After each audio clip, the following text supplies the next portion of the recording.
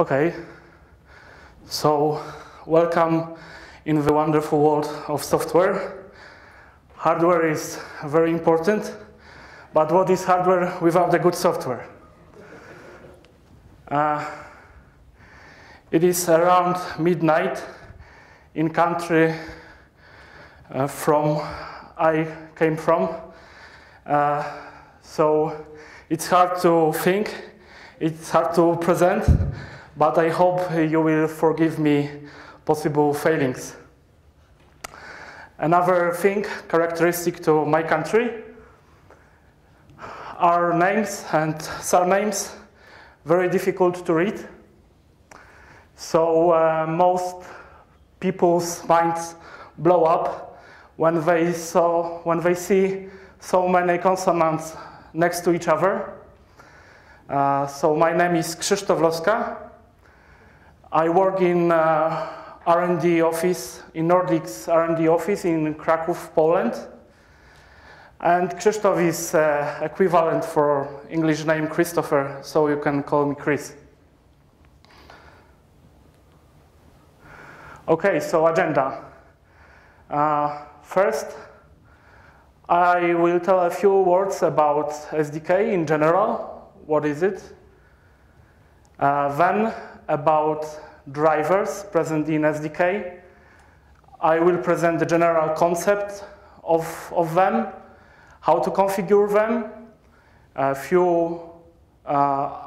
I'm going to tell a few more words about transport drivers, and I'll give one example which presents all the concept in this section.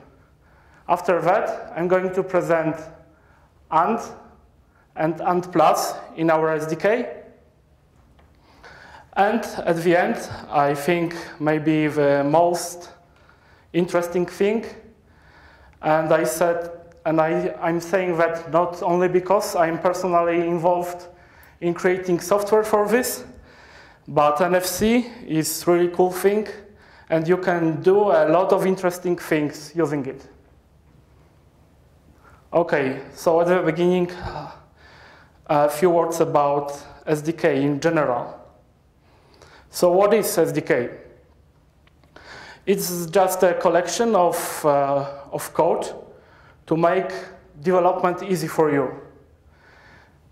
In this table, there is only a very small subset of different software components that we provide for you. We have a lot of drivers. I think that probably we have drivers for all peripherals present in nRF52. We have general libraries like CRC, hash, or a library for NFC. We have software modules which are more specialized, like AND common modules, like NFC and dev protocol implementation, like device firmware update. We have, of course, application examples for hardware peripheral alone, for AND BLE, for BLE. And of course, we have some externals. So you can find in our SDK soft devices in a hexadecimal form. You can find MDK, which are headers needed to access registers. And we also incorporated two RTOSs. So in SDK, which you can download now, we have RTX, but in the upcoming SDK release, we will also add free RTOS. Okay, which compilers and IDEs we support? So we support three compilers, IR, Kale, and GCC. And our reference IDE is Kale. So all our examples are provided for Kale, but most of them are also provided for IR and GCC. And we are not locked to any proprietary IDE. You can use whatever you want. And if you are interested in developing for GCC, you can find some guidelines on Nordic Developer Zone. So where to get all these wonderful things?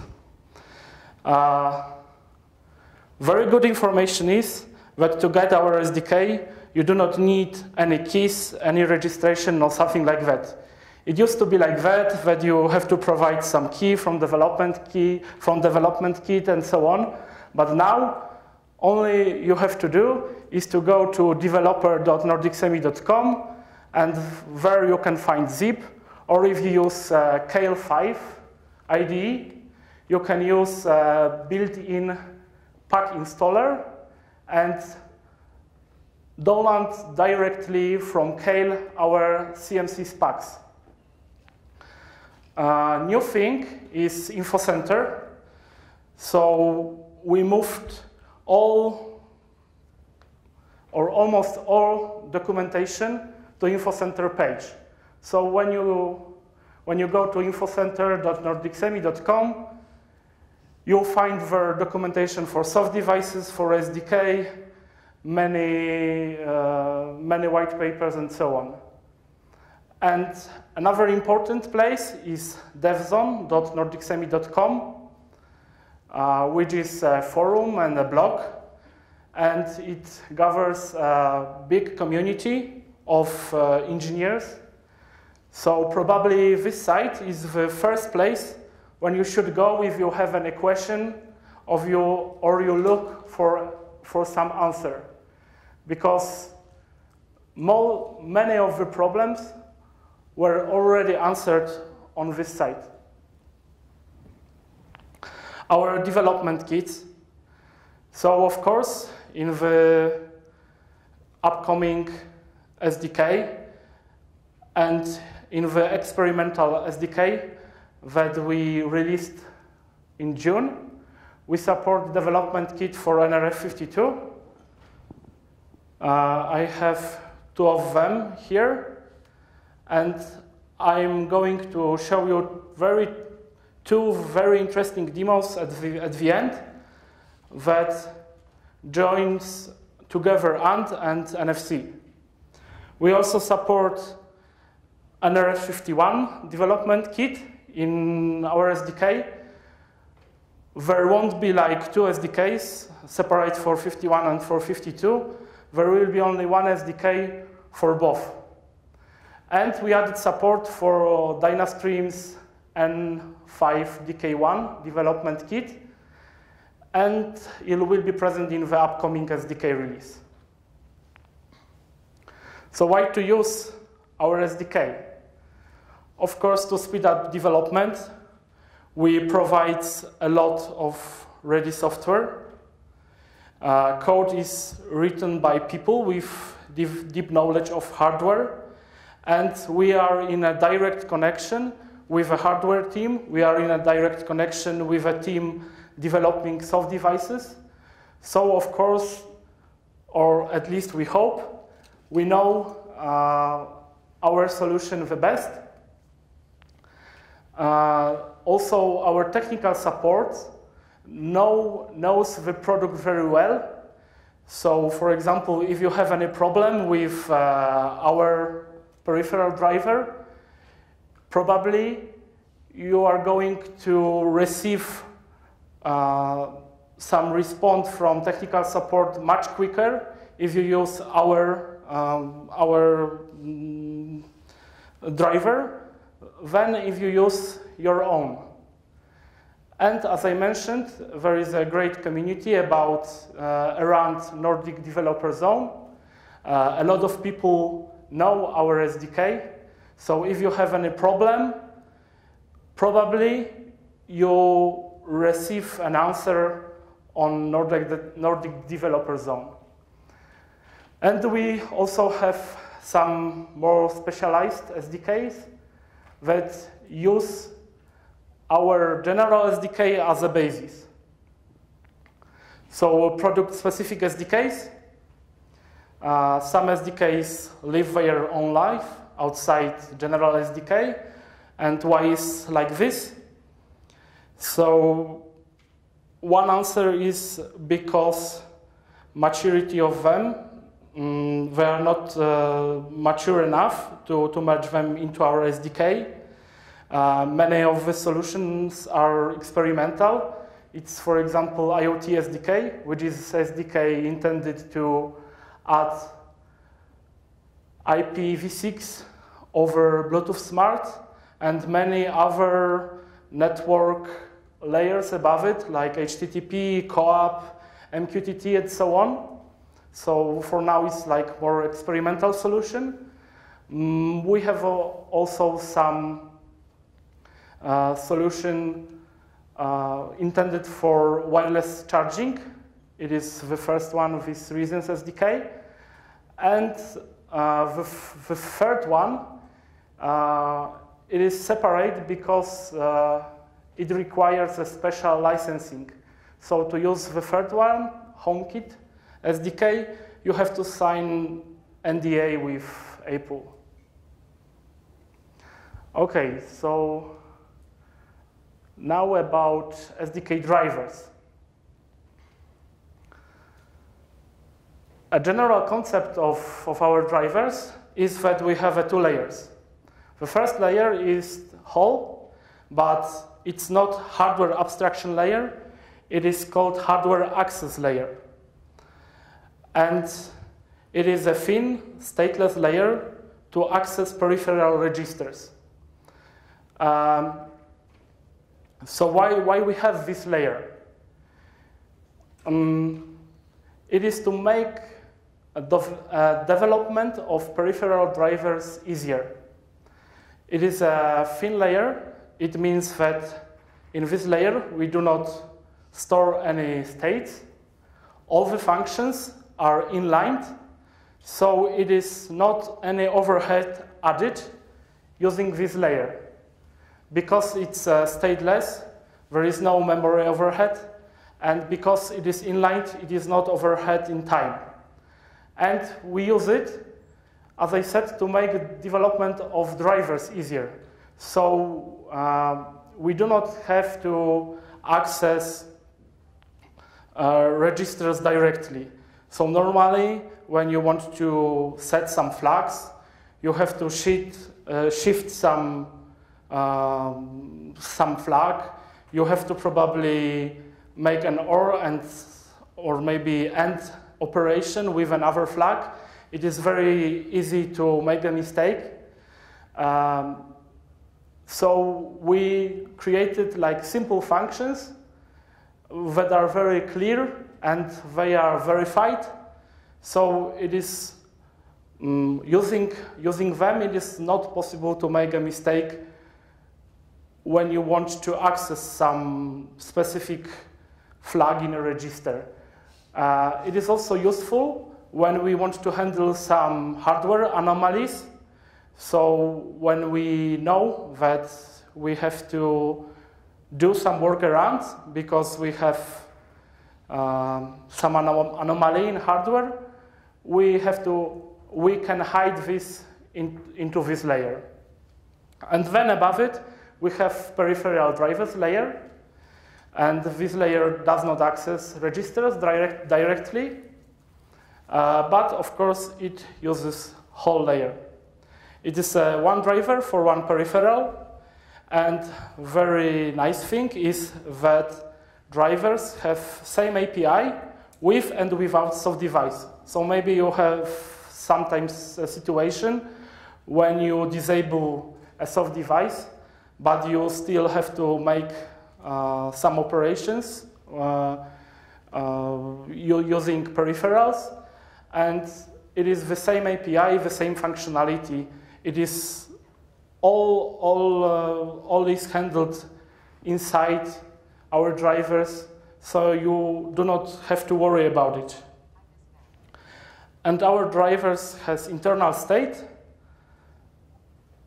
and they own peripheral interrupt.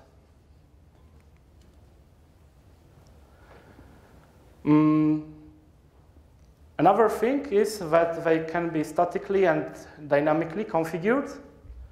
And there is one configuration header file for all peripherals. Also, we tried to find a balance between simplicity and functionality in drivers. So our drivers covers majority of peripheral features, but of course not all.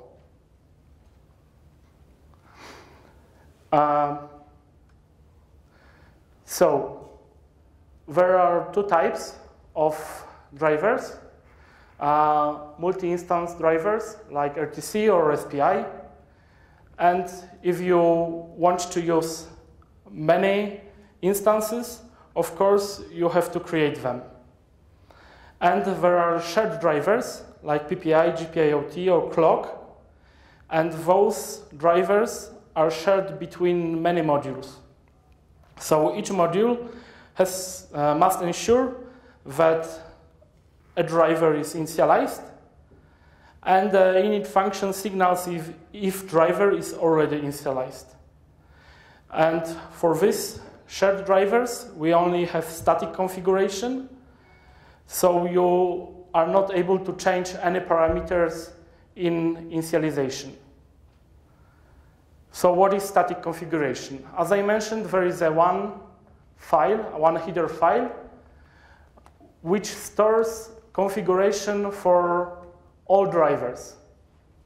Each peripheral has its own section, and every peripheral must be enabled before it is used. It has to be enabled in this file.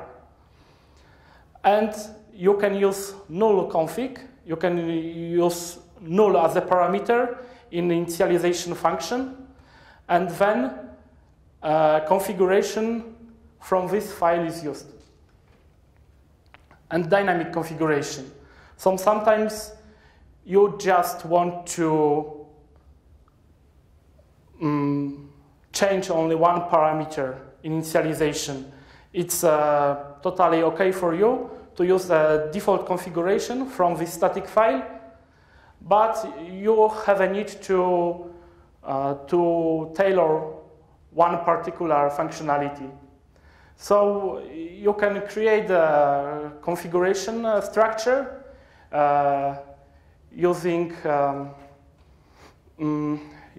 parameters from static configuration, and then you're able to change only some parameters, and then you can provide a configuration into initialization function. So, few more words about transport drivers. There is no extra buffers in memory. We use only those supplied by an application.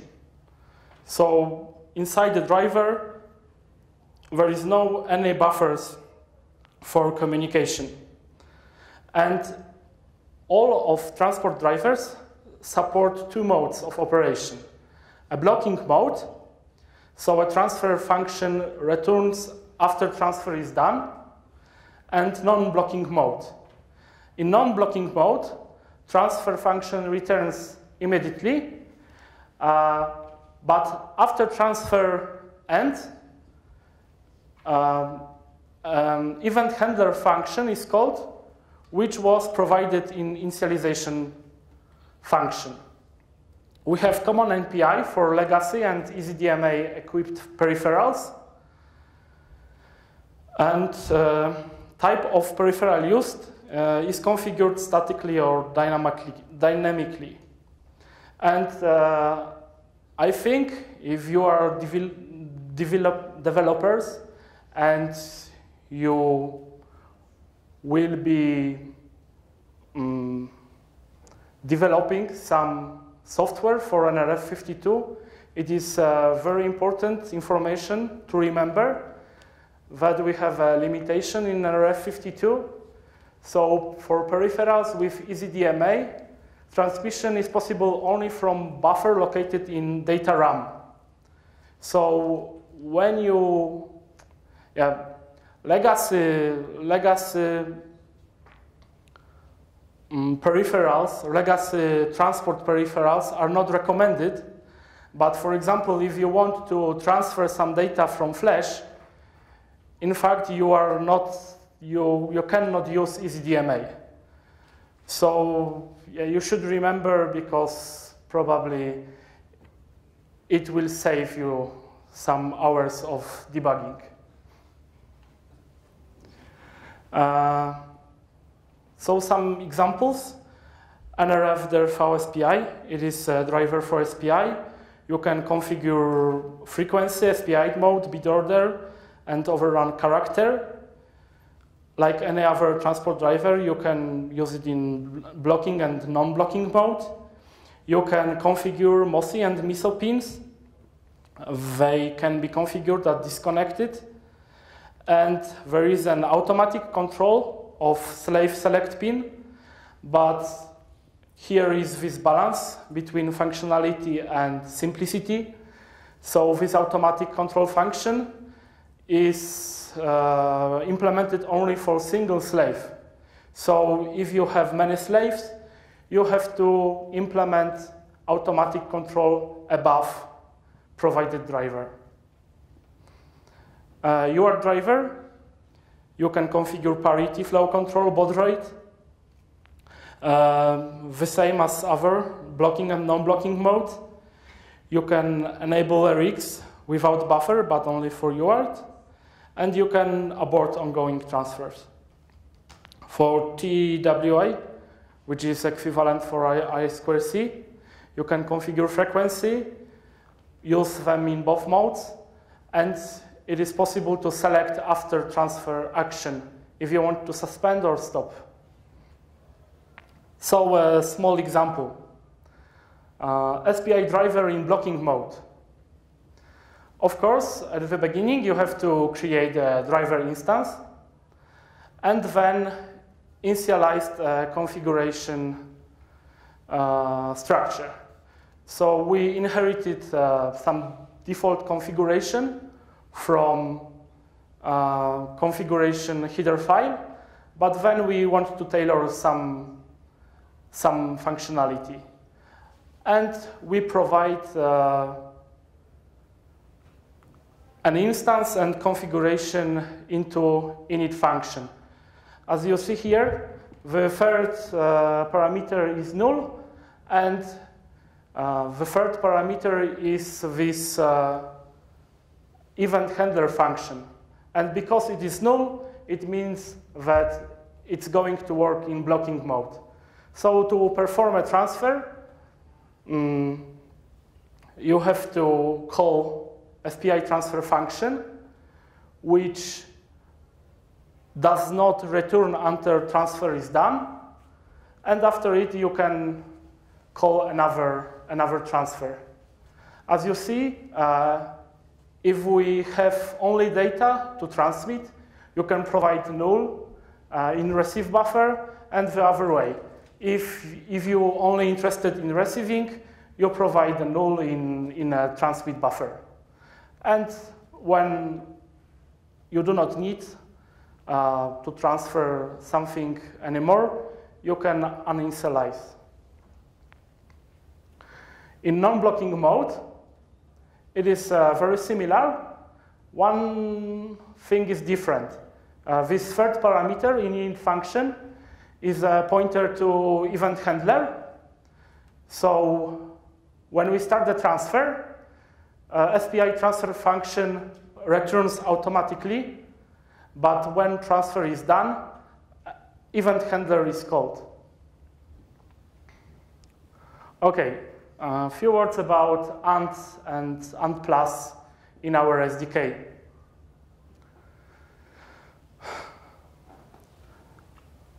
It is our, I can say, old philosophy. It was used till SDK version 6.x, and till this version, we were very board-centric. As you see, the main thing here is a board folder in which is a board nRF5310 with many examples. Then is another board with many examples, and it was very hard to maintain because we barely have any module. So it was a lot of copies of the same software between examples. It was very hard to add new boards. And of course, it was hard for customers to reuse our code because, as I said, it was not so many software modules. And since SDK 7.0, we introduced a completely new philosophy, and now we are component-centric. And of course, it is much easier to maintain because the same module is reused in many examples. It is much easier to add new boards, and it is very easy for customers because you have some software components separated, so it's very easy to just incorporate it into your application. We also started to extract AND components. First extracted AND components were released in SDK 9.0, but it was very few of them. But many new will come in the upcoming SDK release. And of course, we refactored all AND examples, and now they use common modules. And because we separated some software modules, now it was possible for us to write unit tests, and because of that, it is much better quality of them. And as you see, we have a module to configure a channel, we have a module to configure encryption, key manager, we have a module to configure search functionality in AND, to configure stack. So I think many interesting things will come. We also refactored AND profiles in the SDK. We, of course, do not have implemented all of profiles which are provided by AND. We have a few examples in the SDK, but profiles used to be a part of an example application, and often were not complete, not all pages were implemented. And now we extracted our profiles as a modules, so they are fully independent from an example application, and we implemented them completely. So here, for example, is HRM profile implemented. As you see, every page has its own C and H file. And it is an example of page 0. So, but the philosophy is the same for all pages and all profiles. So we abstracted things. For every page, we created a structure, add encode and decode function. So when you want to encode some information into page 0, you just have to fill a structure and provide it into encoder. And the same in the direction when you want to decode things. And in the upcoming SDK release, we are going to provide 3 new AND examples. The first one is AND scalable. As Liz today mentioned, now it is possible to configure AND stack to have between 1 and 15 channels. So these examples shows how to make it in a very easy way using our extracted modules. Then we have AND scalable encrypted. It also shows new functionality mentioned by Liz. So it used to be that you could encrypt only one AND channel, but now you are able to encrypt up to 15. And this example uses also our extracted AND encryption module. And the third one is what was presented on high node count workshop yesterday, and it is AND scanned and forward example. Okay, so NFC now. Probably most or some of you are embedded developers, so you know that sometimes it is important to understand hardware to better understand software. So I'm going to give you some basic explanation about NFC hardware to give you then a better overview of NFC software. In NFC, there are three modes of operation: read-write mode, peer mode, and card emulation mode. And there are also two sides in NFC transmission. So NFC is not symmetric. It is always a polling device on the one end, which generates electromagnetic field, and it is a listening device on the other hand, on the other side, which modulates received electromagnetic field. In card emulation mode, maybe from the end, on the one side, we have NFC forum device. So what is NFC forum device? It is a full functional device which has to support all NFC functionalities. So it is also important that there is no like one NFC. There is many standards, many modes, and NFC is just a common name for them, but it is not like one single NFC solution. But NFC forum device has to be fully functional, so it has to be able to work in all technologies. So mostly NFC forum device is a smartphone or a tablet, because of course it is much more complicated than NFC forum tag. So in card emulation mode, on one end we have NFC forum device, and on the other hand we also have NFC forum device, but it emulates a tag. And this mode is mostly used for payments. So when you use your smartphone to pay for something. And of course it is not possible to make it using nRF52.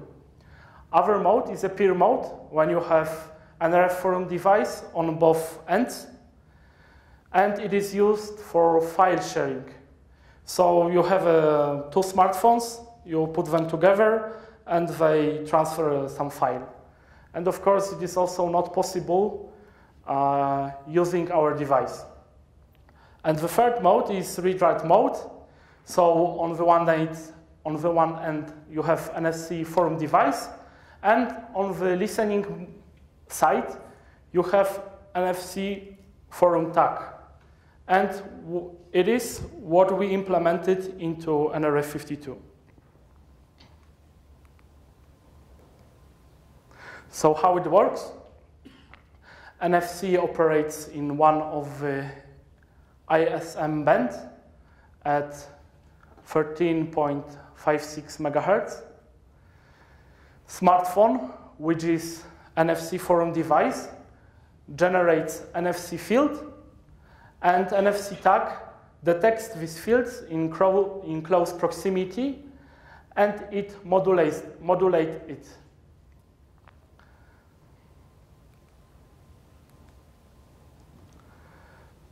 So key features of our NFC tag, which is embedded into nRF52. Our tag is based on NFC forum specification, so it is a standardized solution. We support NFC 8 listen mode with data rate of 106 kilobits per second. And here is very important information. We can only be a tag, so we can only be a target, a listening device.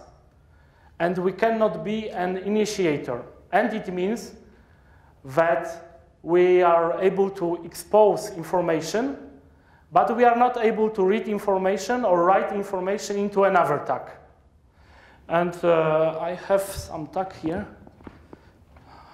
I don't know if you are familiar with tags, but maybe you have seen something like that. It's a sticker which is a tag. So this one is fully passive. So it's not any battery inside. It has only an antenna and a chip. And it is powered by a field provided by a polling device. And it, of course, modulates this field to be able to respond. What is very nice in our tag is a system wake on field function. I will tell something more later about this.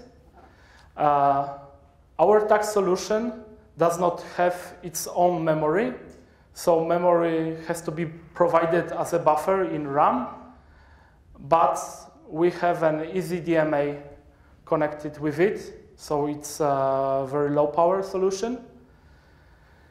And in the last point, an important information is that we implemented many features into hardware.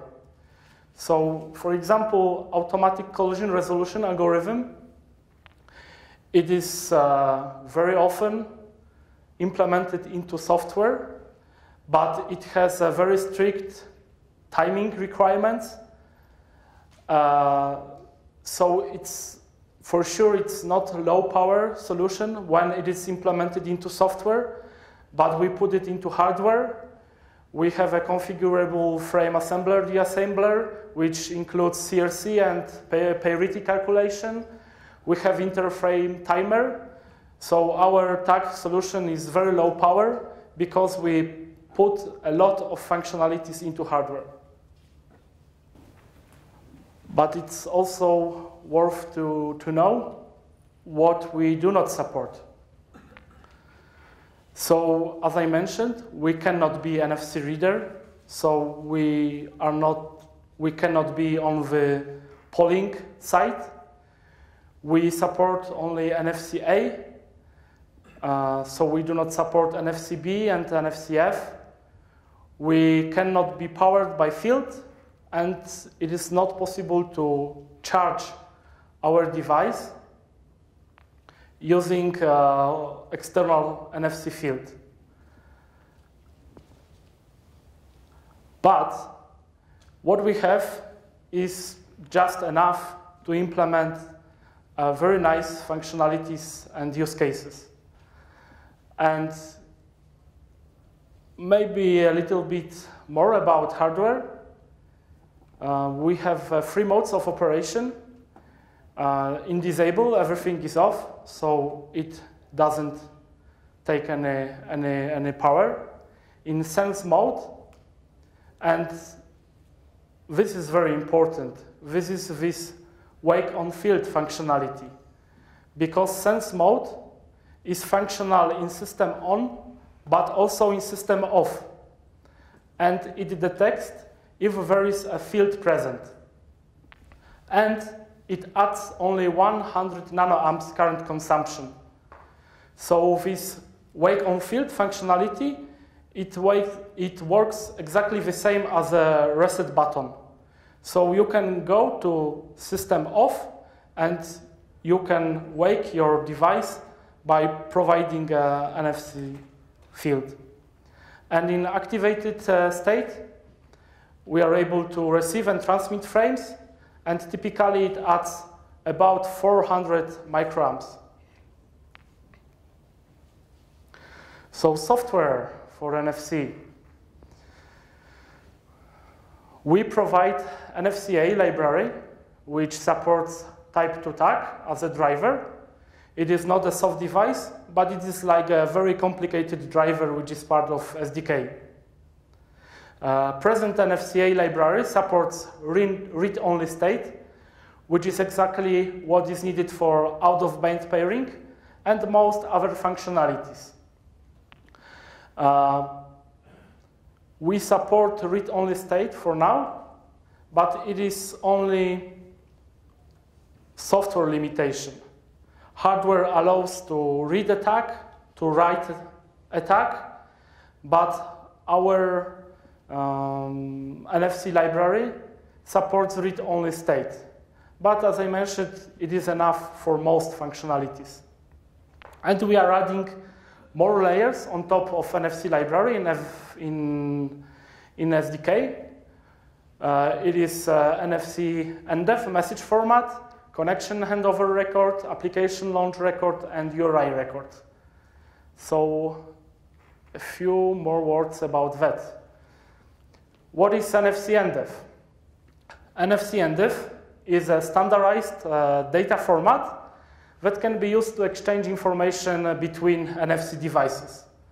So in simple words, it just defines how NFC messages should look like. It is like any other frame in any wireless protocol.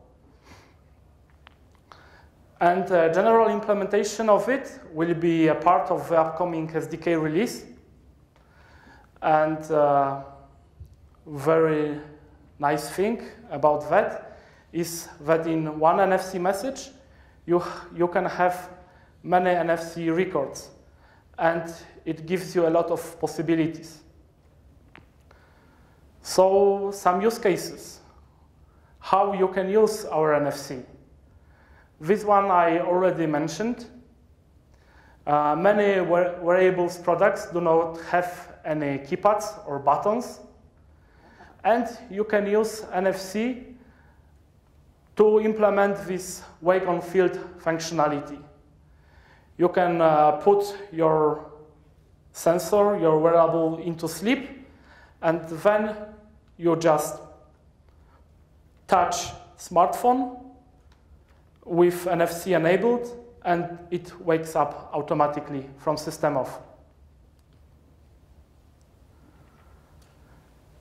Another thing are NFC records. A nice thing about records is that a lot of records are automatically or natively supported by OSs. So you do not need any additional application to be able to parse NFC record and use information which are provided. All of operating systems do it automatically for many records. So one application record, one example record is an application launch record. So reading a tag launches already installed application or downloads this application from the store if those application is not already installed. This scenario is not standardized by NFC Forum, but it is standardized and natively supported by OSS providers. So, as I mentioned, no additional application is needed on the mobile side. And because you can put many records into one NFC message, you can create an NFC message which contains NFC launch application record for Android and NFC launch application record for Windows. And this solution works on both OSs. So I have a demo of that. Oh. Probably it's too small to be visible for all of you, but after my presentation, you can come and try yourself. So I have a Samsung Galaxy S6 smartphone. It has support for both technologies, NFC and ANT. And here I have our newest SDK, our newest development kit, which has nRF52. And here is NFC antenna. So I created an application example, which implements HRM profile and HRM profile in transmit mode. And I also added application launch record. So when I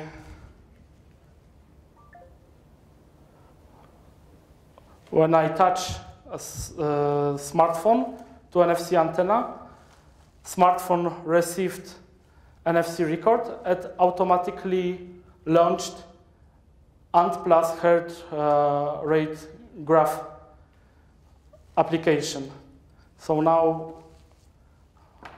I can search for device, select it, and it works. So it's a much better user experience because application, which is intended for your hardware, launches automatically. And as it says, if it's not installed, it directs you to Google Store, and you are able to activate application in a very easy way.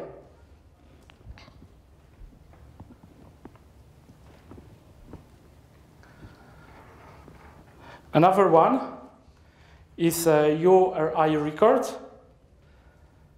and it is a record which provides you, for example, URL. So reading a tag launches a default web browser with provided URI. And this scenario is standardized by NFC Forum and natively supported by OSS providers. So you do not need any additional application on the mobile side to support it. And you could use this functionality, for example, to provide a quick start guide or some manual for your device. So user buys your device and then just touch a device with a smartphone, and a manual or maybe your website pops up automatically. So I have another demo of that. I think in this one. So here I programmed URI NFC record with Nordic semi URL inside. So when I put it here, as you see, browser launches automatically with www.nordicsemi.com address. Is that cool or what? Yeah! It's not an iPhone. You got me there. Yeah, the sad thing is that Apple devices do not support reading tags. They have hardware for it, but I don't know, maybe some political reasons, strategical reasons, I don't know, but they do not support reading tags. but maybe I hope it will change in the future. And the fourth and last use case for NFC is NFC pairing. So NFC can simplify the process or authenticate pairing between two devices by exchanging authentication information over NFC link. So why we think that NFC pairing is a great option for wearables and IoT devices? Because it is very intuitive. So to pair two devices, you just have to touch, and it's all. It's secure due to proximity demands. So for example, in this pairing NFC message, you can provide a key for encryption.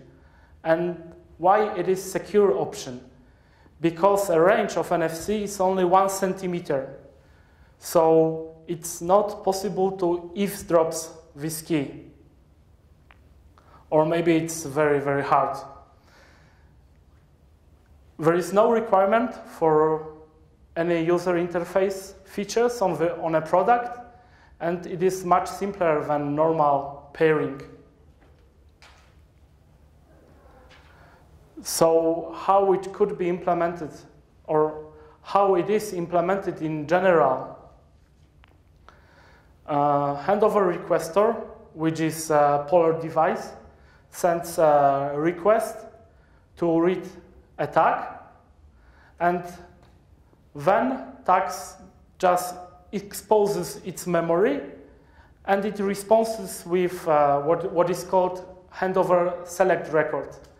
And in this record, there are information needed for pairing.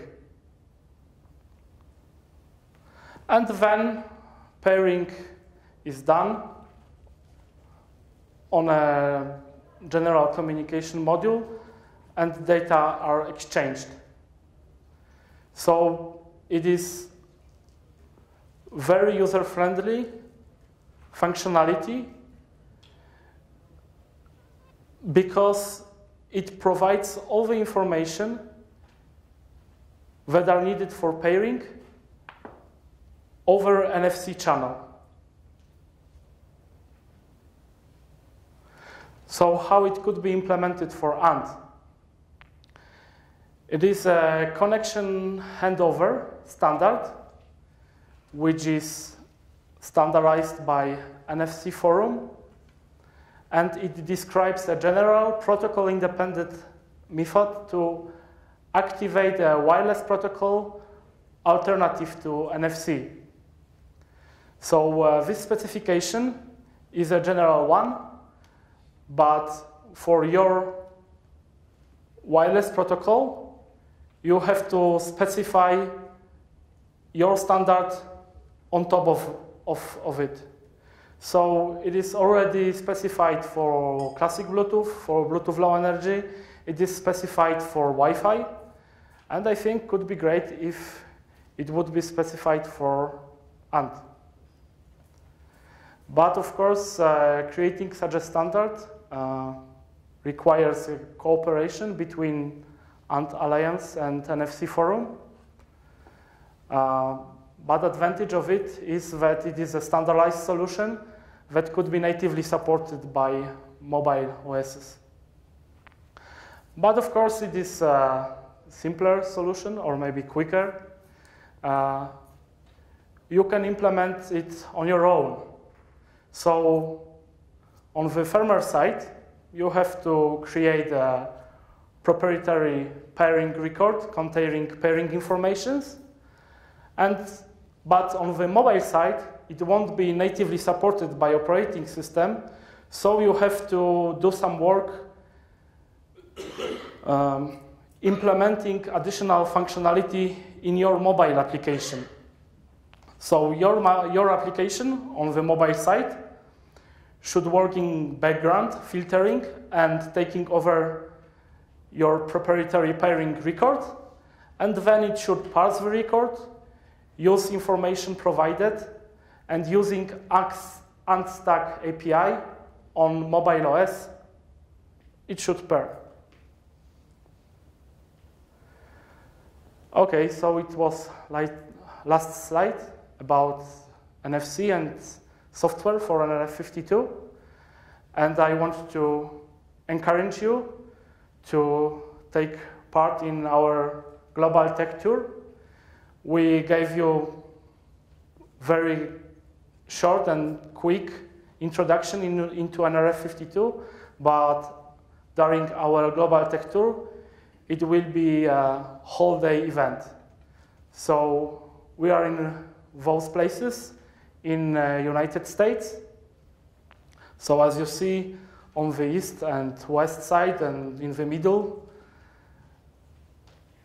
we are in Europe in a few places, and we are in many, many places in Asia. So thank you for your time.